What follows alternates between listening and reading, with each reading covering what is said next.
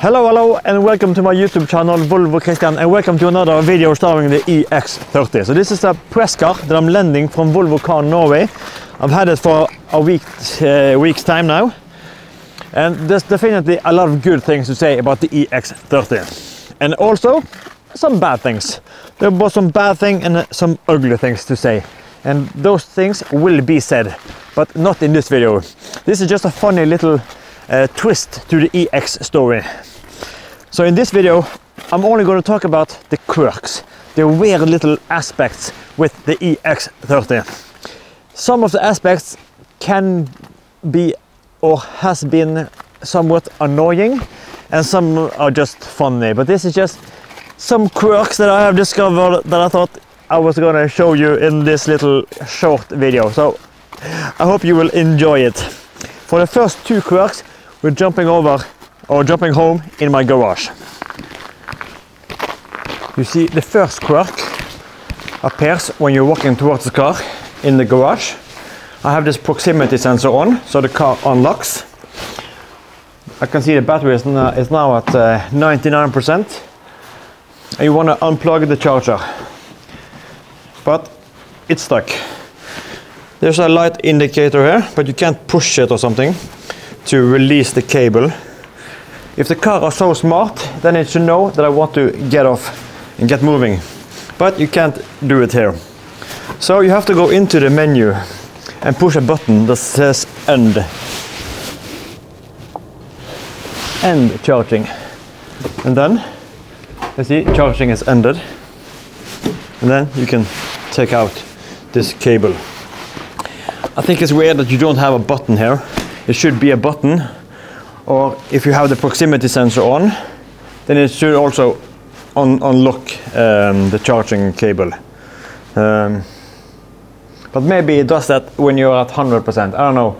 I have had some troubles charging this thing. It takes forever to charge it up, this home charger. My own XC40, if I park it late at night and I'm heading out early in the morning, even if I have a low state of charge, I will get a high 90, almost 100%. But this thing charges dog slow. Maybe like 1/3 of the pace of my XC40, really slow. But maybe that's just something with this exact press car. I'm not quite sure. But it charges really slow. So that was my quirk number one, why it won't open up this charging cable. And that takes us elegantly over to my point number two, and that is this situation here. That is quirk number two. We have two of these covers. I can understand the lower cover, that's the CCS cover, because sometimes you are AC charging outside and you want to have this DC pin covered up. But why the heck do you have this thing? Why do you need a cover for the AC connector? It's not like you have this open. I don't know. You have this cover. Why aren't this cover enough? Why can't they put an additional rubber seal to it or something? Just avoid this thing here. But now, because now you have two, and there's obviously some people that don't like this rubber thing hanging on your paint. And now we have two. My XC40 has one, and this thing has two. That's progress. That's progress right there. So that's quirk number one and quirk number two right there. Let's go. So that was the first two. Somewhat annoying, and but okay, let's get down to point number three. And now for the third thing, we are jumping in to talk about the stock situation, because that is somewhat quirky. On the right side now, you have the gear selector. So when you push it down for drive, let's see, it's kind of pissed since the door is open, but it's down for drive, up for reverse, and when you are in drive you can just tap it once again down to activate the pilot assist or the adaptive cruise. And that means that all both the wipers and the indicator are now on the left stalk. So you have this multi-functional stalk. Personally, not a fan, but this is just a quirky part. I'm just gonna flip the camera so you can see it better. You see, here we have the stock.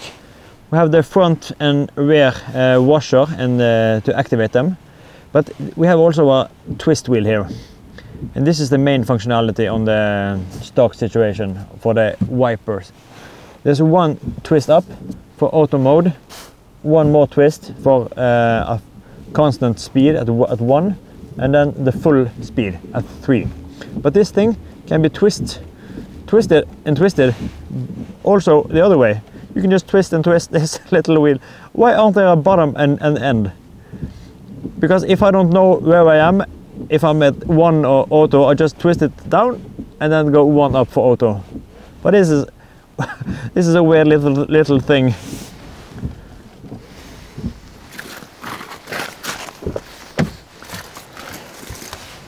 And then for my quirk number 4, actually this panel here. You know, you have these buttons here for the windows. You can press it down, it goes automatically down. But if you want to take it up again, there's not an automatic function. You have to hold it. And maybe this is just a bug with this EX30. But here comes the quirky part. I was trying to take down the rear windows, and I struggled to activate this dumbass capacitive switch. So I just stretched down to the buttons in the back one here, in the back of this center console. So I took it down, and then when I wanted to take it up again, one press. That's the only window that's automatic. The only one, all the others, you have to hold them. Probably just a bug, but if it's not, maybe it's automatic in the back and manually in the front. I don't know, but that's a quirky little thing, maybe just with this Presscar.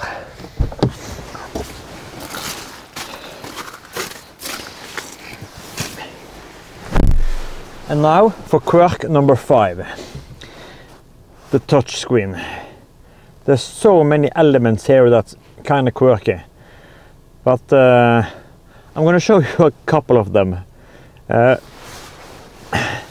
can probably flip the monitor, or I hope you can see this, but say you are driving, put it in drive.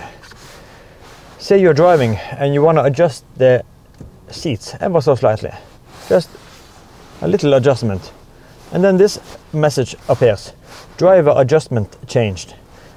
Let's see, it's a long message, and this happens every time you adjust. Adjustment change, save to profile or restore to previous. So you can, if you save it, let's see, you can save it, and then the next time it's saved. But just a little adjustment and then this message appears. It's somewhat annoying, but yeah, save again. And then if you want to adjust your lights, and then now we can move the camera. Hope this is visible now. So say you want to adjust the lights. You are in drive and you want to adjust the lights. So you have a quick button here on this car icon. Just press it once, and then you have this icon for the light settings. So now I have park lights. Very convenient if you're stopping on the side of the road, shift it to park. But then you want to take your regular lights back on again. So you press auto, but you have to confirm it on the steering wheel. Now that is both a quirk and dumb. And this is every single time.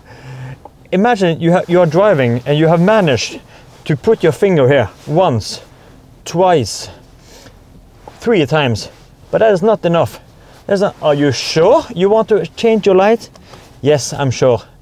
And yeah, a little digression, but it's not always you press the correct spot, so you have to do it a couple of times.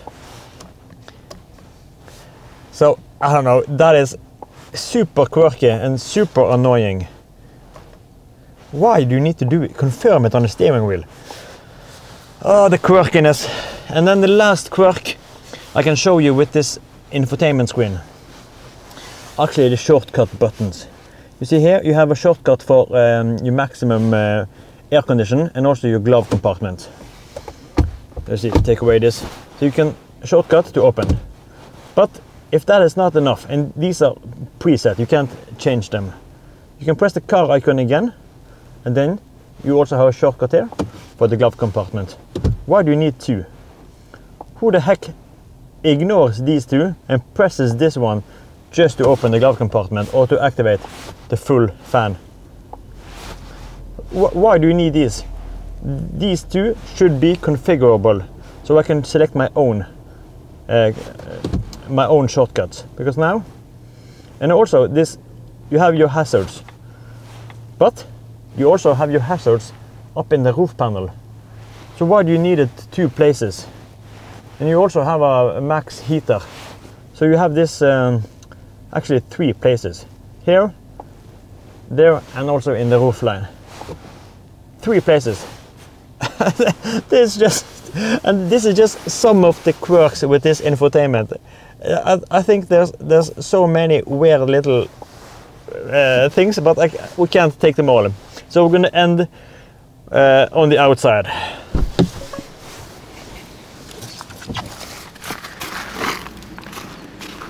So it's time to wrap up this quirky video, and we're going to end with the most quirky element out of them all in the EX30, and that is Volvo's obsession with making patterns into plastic elements, and also their obsession to display Swedish forests and some moose and wildlife, because it's really important to let everyone know that this car are made in Sweden along with the Swedish forests.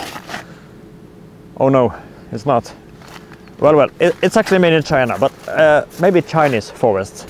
Either way, Volvo are Swedish. You can say what the heck you want. And this car is produced in China, but soon it's going to be produced in Belgium as well. But that was a little digression. Now it's time for some wildlife here in Volvo Christian. You have probably seen this. This is the thing under the center console. A little storage room you can take out. And I'm not sure how close I should get to the camera. I haven't flipped the screen.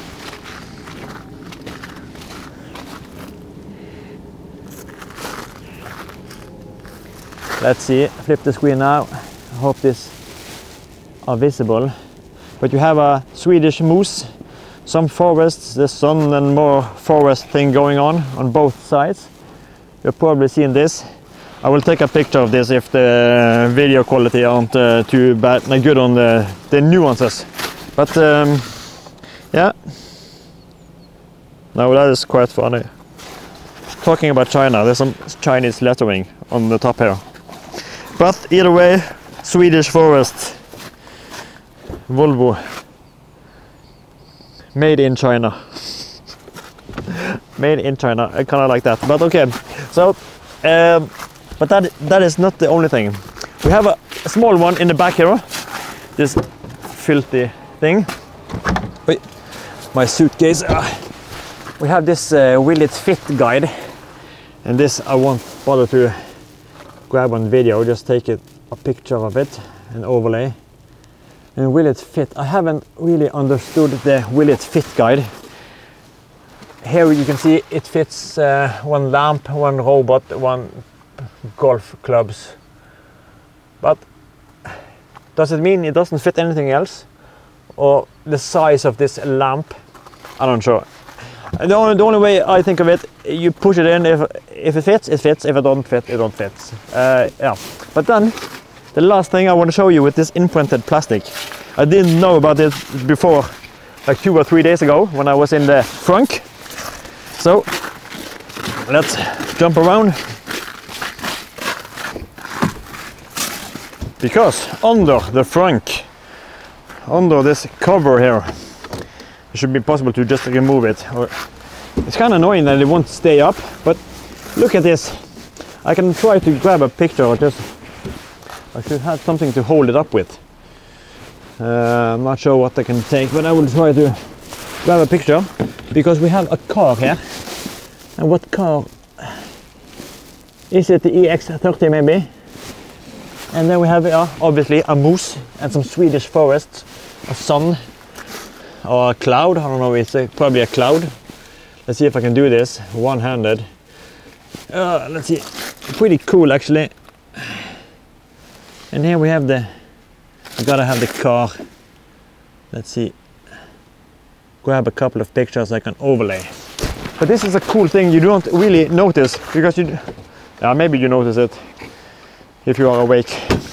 But and if you use this is pretty cute little thing. But I don't know, maybe there's more Easter eggs, maybe there's more printed plastic covers. But this is the 3 things I have discovered. Center console that everyone knows. Will it fit? But then, surprisingly enough for me, this thing under the front. So that was it. That was my quirky video with the EX30. And if you know, or if you think of any other quirks that you have discovered with the EX30, then feel free to comment it down below. I would love to hear if there's any more quirkiness or more Easter eggs. There's not many, but there's a few. You know, there's other cars that spray them across the exterior and interior, but this is just subtle, discreet. It's Volvo.